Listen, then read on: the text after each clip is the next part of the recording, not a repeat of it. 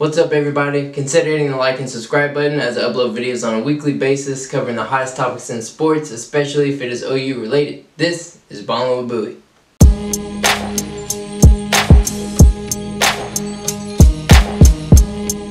March Madness continues, so today I'm going to break down the round of 32. Everyone's brackets are completely garbage following the round of 32 because there were some major upsets once again. So let's jump right in.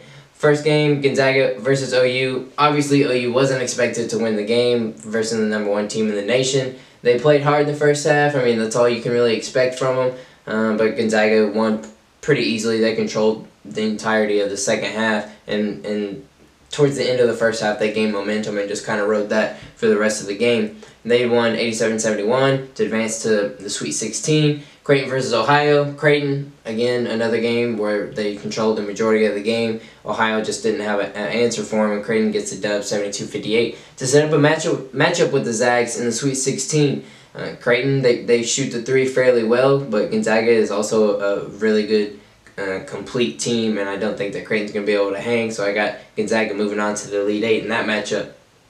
USC versus Kansas. My gosh, Kansas got absolutely destroyed. USC won 85-51, and Kansas didn't have an answer for the entirety of the game. USC controlled from the start of the game to the end of the game. They controlled the entire game.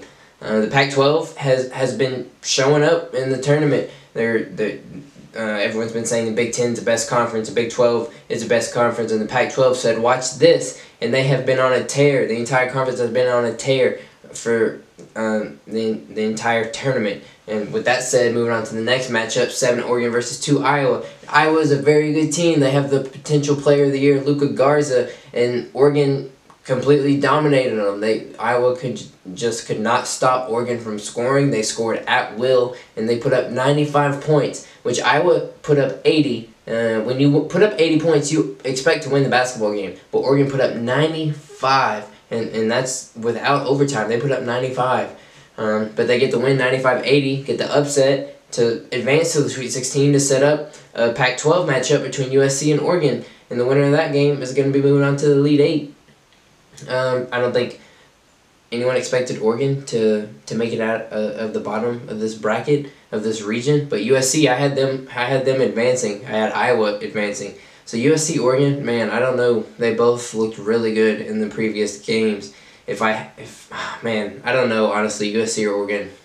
I guess I got to roll with Oregon just because they won the regular season title in the Pac-12, so I expect them to be able to beat USC. So I'll take Oregon in that one. And that concludes the West region. Moving on to the South region. Baylor handled Wisconsin fairly easily. They won 76-63. It wasn't ever too close throughout the game. Wisconsin just couldn't hang with Baylor, and Baylor got another easy win to move on to the Sweet 16 to set up a matchup with Villanova where they dominated their game against North Texas. It was never close. Once again, most of these games have been going this way so far that I've talked about. They won 84-61. Set up a matchup, Baylor-Villanova. I mean, I got Baylor moving on. I thought Purdue was going to make it from that portion of the bracket, but Villanova advanced, but it doesn't change my mind. I still think Baylor is going to be able to advance to the Elite Eight fairly easily. Moving on down in the South region, Texas Tech versus Arkansas. Arkansas and Texas Tech, this was a very good basketball game. Arkansas had a fairly good lead in the second half, but Texas Tech was able to make a run and cut it close, and they had a chance to tie it at the buzzer, and they just couldn't hit their shot. And Arkansas ended up winning 68-66. It just snuck by, which Arkansas is who I had winning that game. And they're going to move on to play ORU. They beat 7-seed Florida 81-78. They have now knocked off Ohio State and now the Florida Gators, and they are in the Sweet 16 as a 15 seed against Arkansas. And I think they can beat Arkansas. They have every right to think that they can beat them and move on to the Elite Eight. Now, if they end up moving on and they face a potential Baylor, I think that's where the magic is going to end for them. But shout out to ORU for making it to the Sweet 16. That's a heck of an accomplishment. Representing Oklahoma, because University of Oklahoma and Oklahoma State surely didn't show out in the tournament. I mean, you could arguably say ORU is the best college basketball team in the state of Oklahoma. So they're going to match up with Arkansas. Man, I don't know who I have winning that game. I mean, I gotta go with ORU, honestly. I mean, why wouldn't I go with ORU? They're looking really good right now. So yeah, I got ORU in that one. Moving on to the Midwest region, Illinois lost to Loyola Chicago. This has to be the upset of the tournament, I think.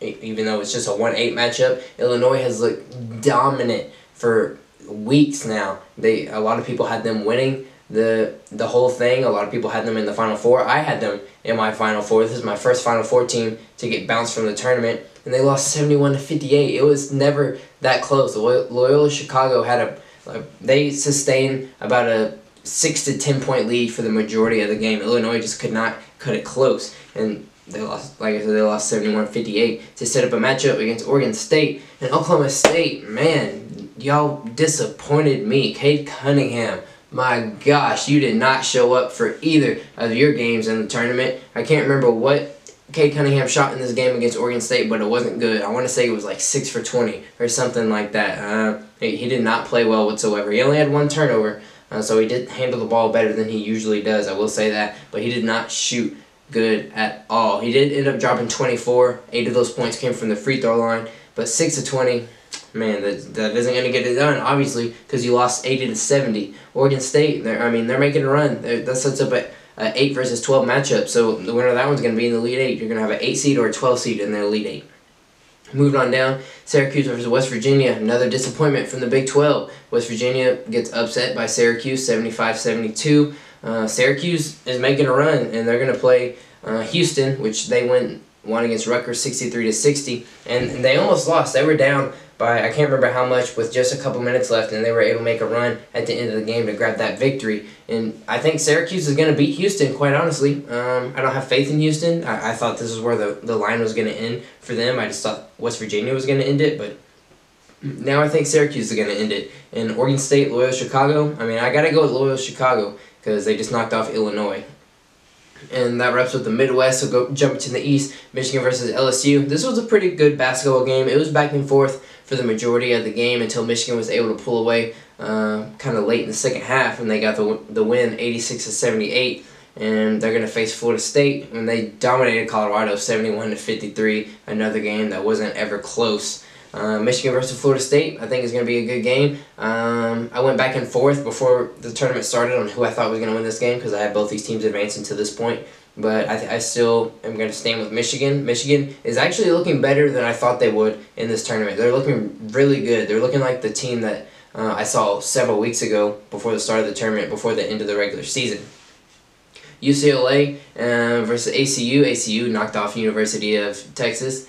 UCLA advanced 67-47, another game that wasn't really ever close. And they're going to play Alabama, who they picked up a victory 96-77 against Maryland, another game that was never really close. But I have Alabama in my Final Four, so I got them knocking off the Bruins. But UCLA, they're looking really good. They have a chance to beat Alabama, I think. This is going to be a good game, in my opinion. And maybe the UCLA will be able to pull off an upset. But there's still a lot of high seeds left in this tournament. You got 11 seed UCLA, 11 seed Syracuse, 12 seed Oregon State, 8 seed Loyola Chicago, 15 seed ORU.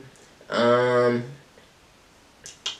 think that's about all the high seeds. You got a 5, a 6, a 7. But yeah, it's been one crazy tournament. If your bracket still looks good, you don't know basketball because there's been so many upsets. If you've called the majority of these upsets, you were just clicking things, boop, boop, boop. You didn't actually watch these teams for the entirety of the season because a lot of these games, even if you did pick an upset that it wasn't supposed to happen, which that's how the tournament works anyways. But it's been a hectic tournament. I can't recall a tournament since I've been watching college basketball that has been this crazy.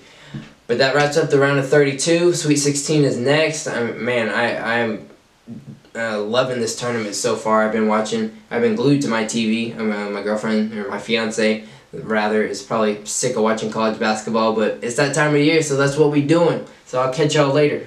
Deuces.